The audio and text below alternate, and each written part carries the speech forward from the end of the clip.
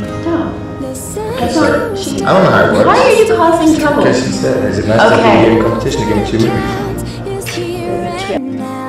My universe will never be the same. I'm glad you came. What really drew me to the character was the love story between Maggie and Forrest. You cast a spell on me, spell on me. You hit me like the sky fell on me, fell on me. And I decide you look well on me, well on me. So let's go somewhere no one else can see you and me. Turn the lights on. No, we're all four. Now take your hand and you know your dream. Yeah, I see it as a film about love as well, you know.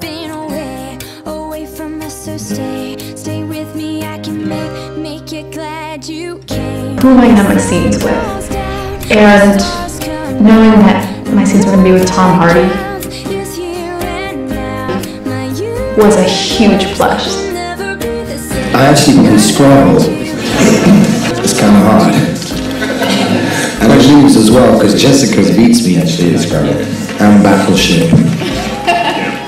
Cast a spell on me, spell on me. You hit me like the sky fell on me, fell on me. And I decided you look well on me, well on me. So let's go somewhere. Jessica and I found a dog on the way back from Atlanta called Woodstock. Masculine aggression and violence, but at the same time she also is very masculine in her,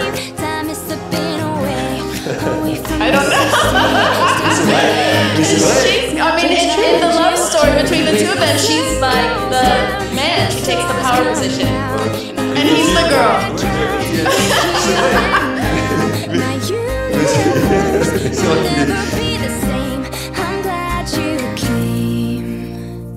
Like, we'll sit in the makeup trailer and rehearse scenes right before we go on. And we'll call each other and talk about a scene that's coming up, and it's wonderful to work that way.